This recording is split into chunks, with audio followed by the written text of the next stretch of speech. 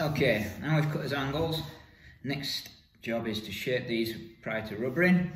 The way to do that is use a template. This is your corner, this is your middle. We just secure these on using a couple of clamps.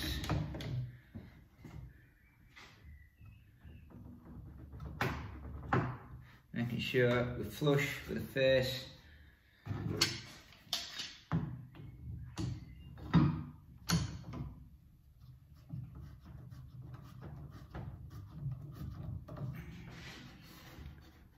Almost check. And we use a flush cutting bit, put in our router, and just follow this form.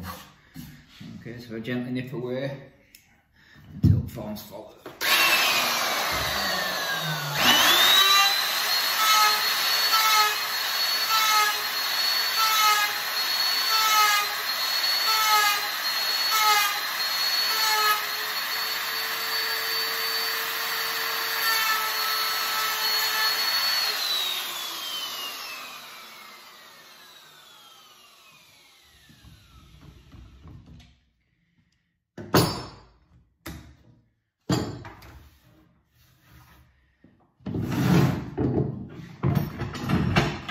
It from the vise so you can see.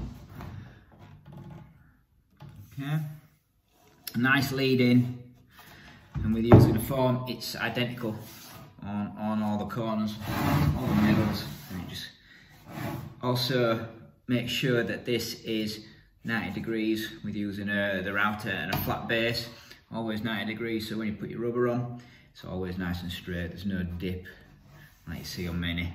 There's no nosing pulling down. Right, on to the next. Okay, now it's time to attach the rubbers. We're using Northern rubber. Orderly laid these out. Keyed the back of them for better adhesion, better bond. Using 1/2 inch brush and contact 528 adhesive. Just a thin layer all along the edge, down from front to back.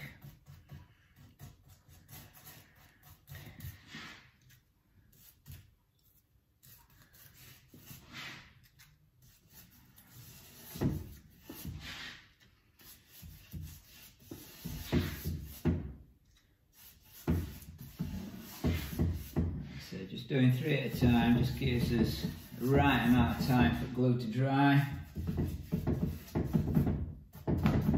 Being over dry.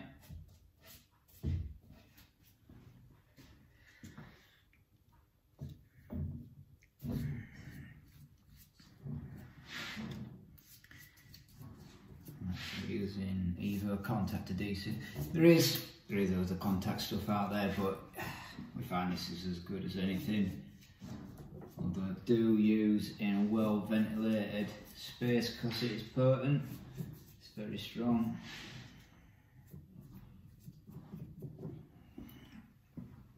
The same glue what we use for attaching the beds on the pool tables.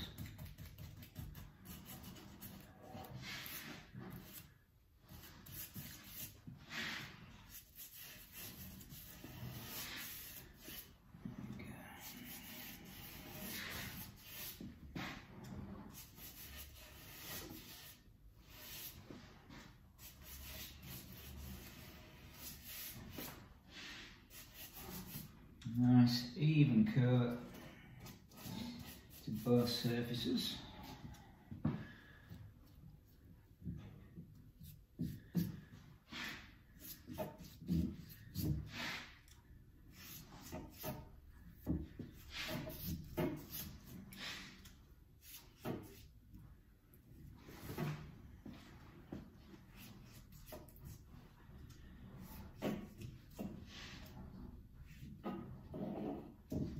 Last one.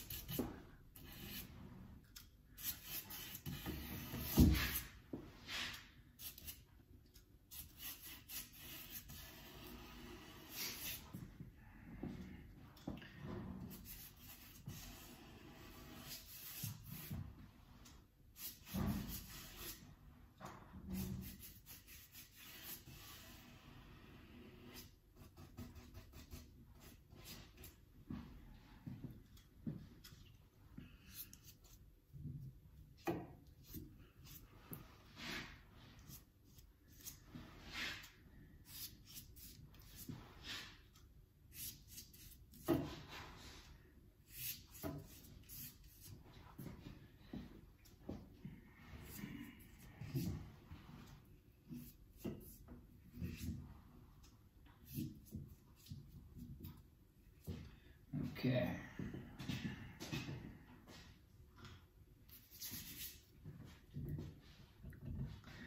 Okay, dried nicely, so attach the first one. It's contact adhesive, so there's no room for error. It grabs and that is it, it can't be moved. So what I tend to do is lead in from the top edge, twist down in motion so it sticks from top to bottom, start from left to right.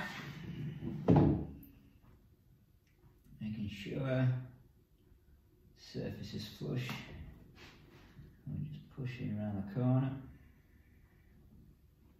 Making sure it's flat. And then under slight tension, using your thumb as a guide, like say in a twisting motion, just attach it down full length.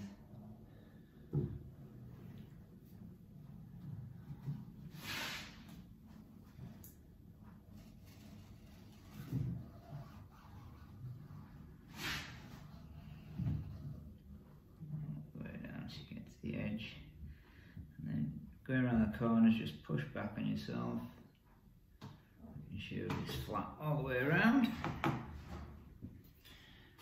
And using a seam roller, just apply pressure all the way down, make sure we've got a secure bond.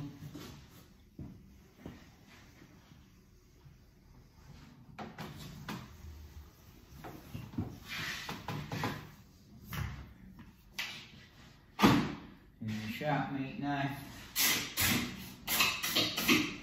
dipped in a bit of water, just trim off the edges.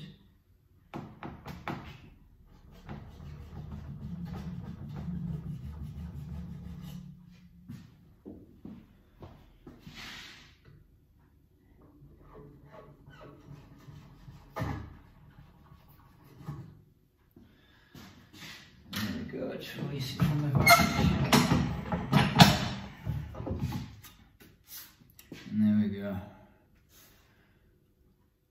One rubber attached. Right, I'm going to do the other two, and then I'm going to attach the support fillets and then shape the angles. Okay, next job is to attach the support fillets. Made out of tulip wood, exactly the same as the blocks. These are machined down to 5/16 by 11/16. And what that does is then when it's attached up tight to the rubber, it gives us our 1.5" depth from top to bottom. Tolerance is between 1.5" and 9/16, but then we know where whatever cloth we use to cover the cushion, it's not going to be a 1/16 of an inch, so it's going to be well within its tolerances. So we attach this using a nail gun at intervals just marked out with the bolt holes. Nice and tight up to the rubber.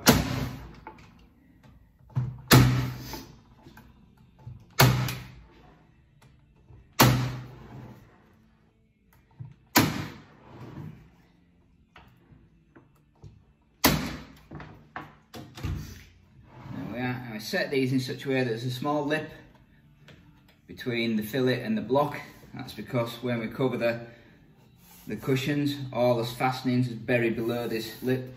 So when we lay on a bed, it's a nice tight fit up to the bed, and there's nothing protruding to let it sit off the bed.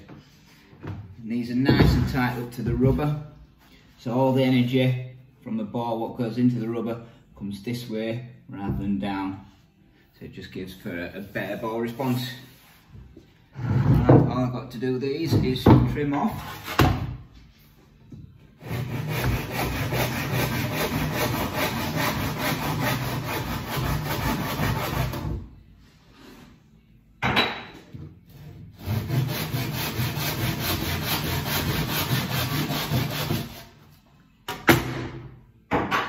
Okay.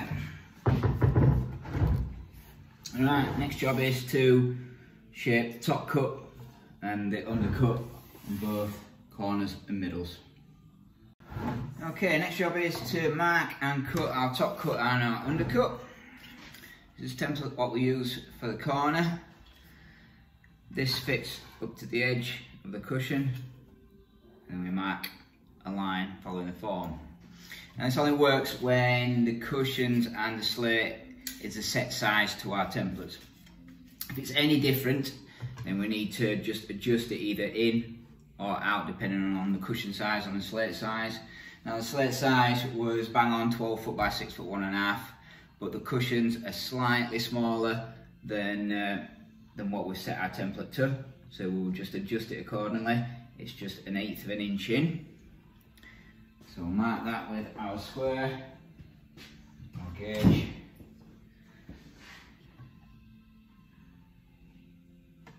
And then we will draw the line. And that gives us our top cut. Using a meat knife, dipped in water again so it doesn't grab, just cut back to the line.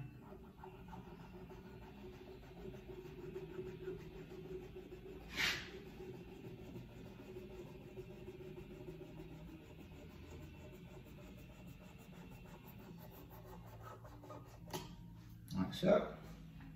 And that gives us a top cut. And we should bob it in the vise and we'll do our undercut.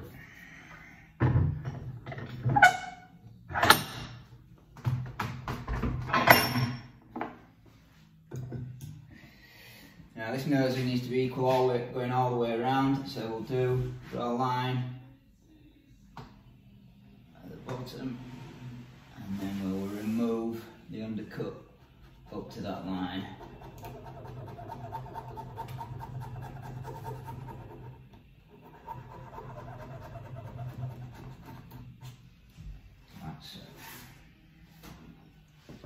Right, so that gives us a top cut and his undercut. What I need to do now is sand this back to the line, just using 40 grit and a block. What we're going to do is just get rid of these knife marks and just sand it back to his line, and that gives us a top cut.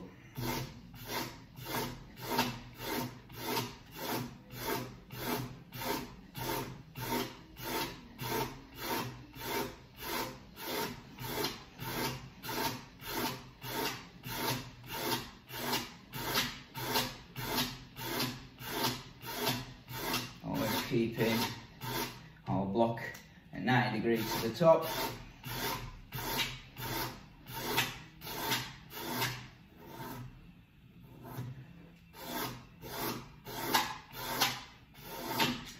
There we go, that gives us this top cut. So now using a rasp, we'll just nip away up to his line what we cut in it, and that will give us this undercut.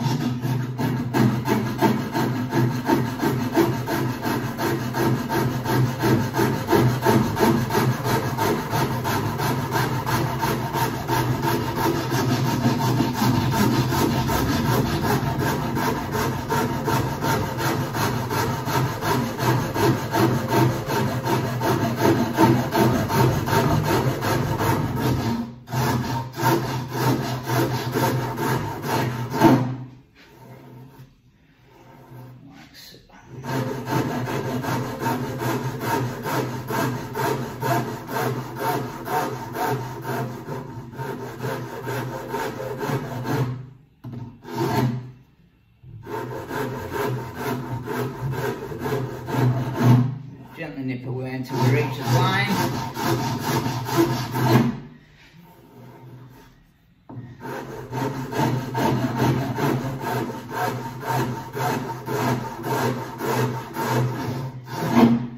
So this is a nice sharp line, same, and all the way around the corner. Now just use this large rasp just to finish off the block.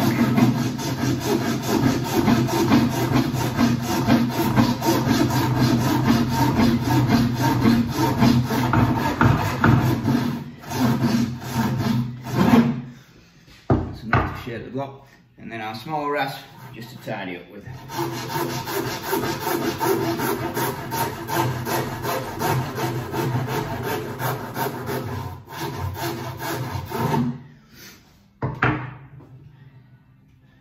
And again, block using 40 grit.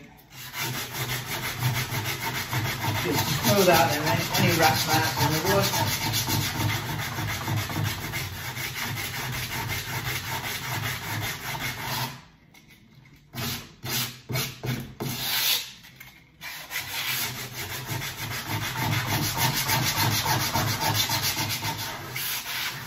Like so. Just clean up.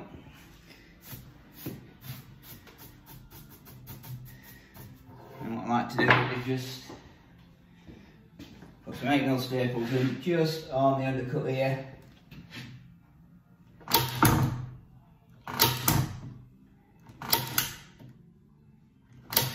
That way it's no way of coming unattached or dropping down. You're not going to get that dip what you see so many times. There we go. That is our corner top cut and undercut done. Same process to do the middle, and I'll do that next. Okay, next we're going to do is middle. This is a middle template. This just gets offered up to the edge of the cushion. Like so, and we draw a line.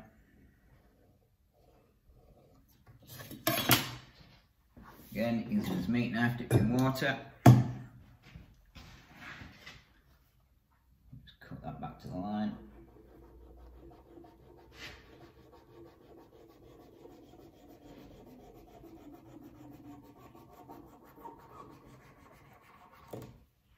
Like so. Just put it in the vise to do the undercut.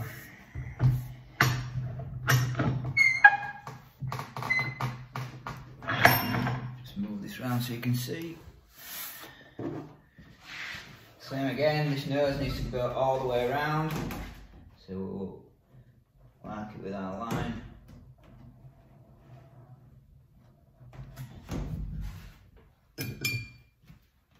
Take the cut off up to the line.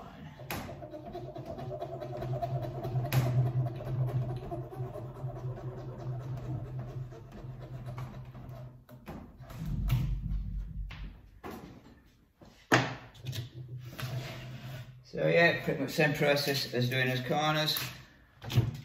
I'm just going to take these knife marks out using our block and 40 grit.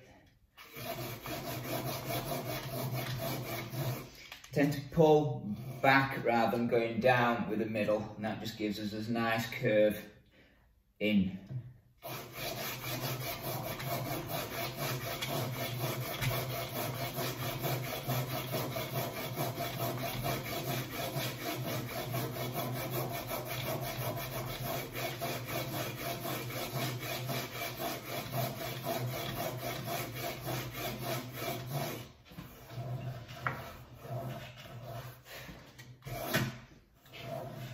So, using our medium rasp again, just nip away.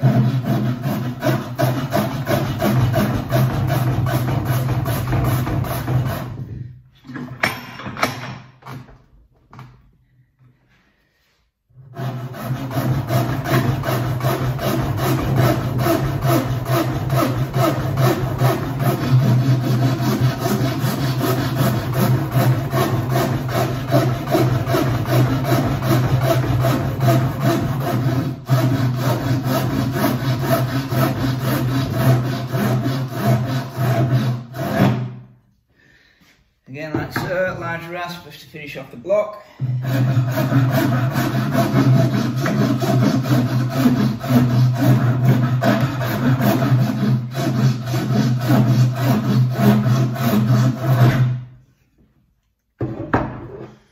And small rasp just to tidy up.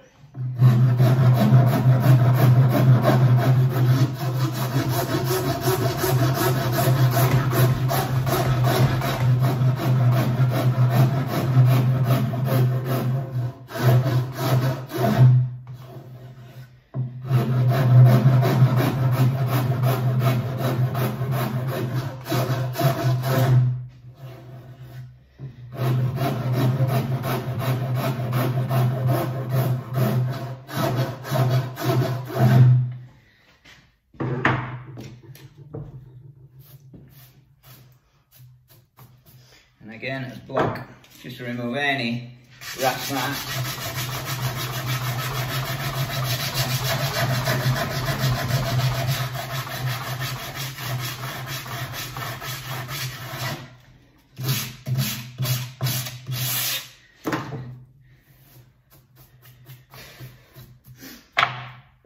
Again, use our 8mm staple.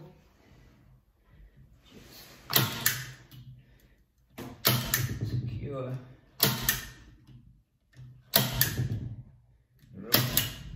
And these are well out of the way of any contact with the ball. All these are doing is just stopping the rubber coming unattached and being pulled down. Okay.